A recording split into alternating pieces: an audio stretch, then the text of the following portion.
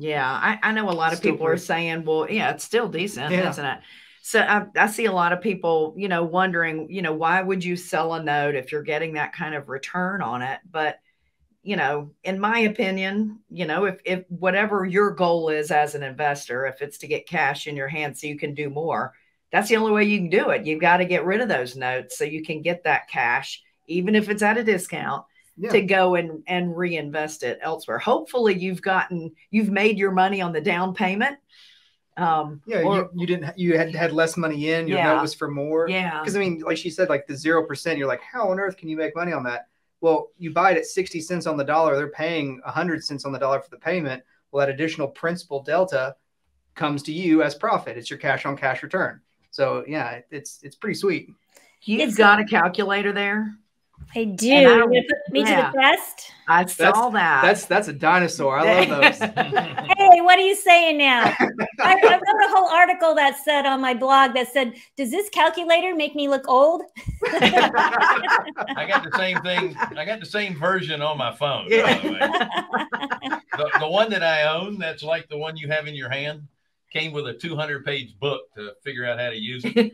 And for $14, I got the app on the phone, and it doesn't tell you anything about how to use it.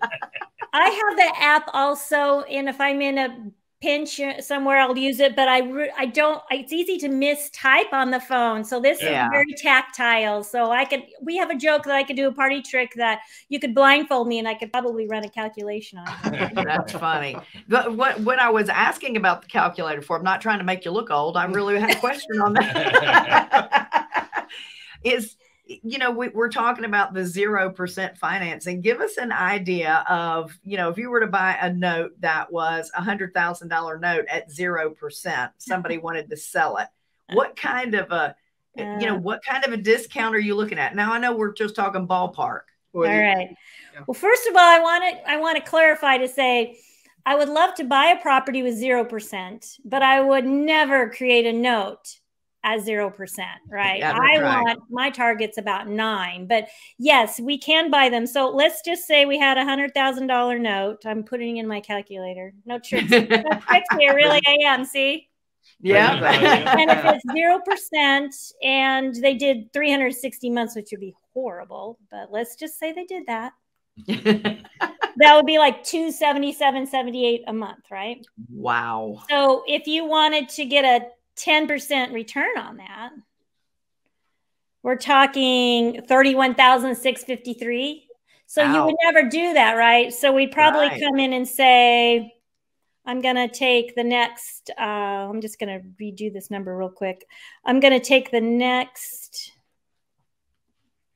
so we got 277.78. So 277.78. I might just buy like the next 60 months or something.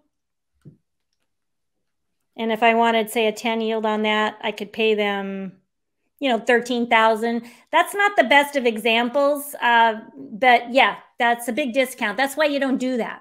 That's right, and that's a great thing for people to learn. Is the difference of 0 versus getting an 8 or 9% return. But that it can still be a deal for you as the buyer. Yep. Yeah. And as the seller, you really had made enough money somewhere else. But, the IRS also wants you to charge a certain amount of interest as well. So there's some minimum interest in there. Talk to your CPA. So I would never recommend that. People normally do that when we see that is it's for religious reasons. They don't believe in charging or paying interest. Right. I know that I've seen a lot of seller financing at 0%, but the way they're getting away with that to make money and giving this 0% is they're charging a lot more for the house than they would normally charge. Yeah. So they're kind of getting their interest rate at the sale price. Yeah. So I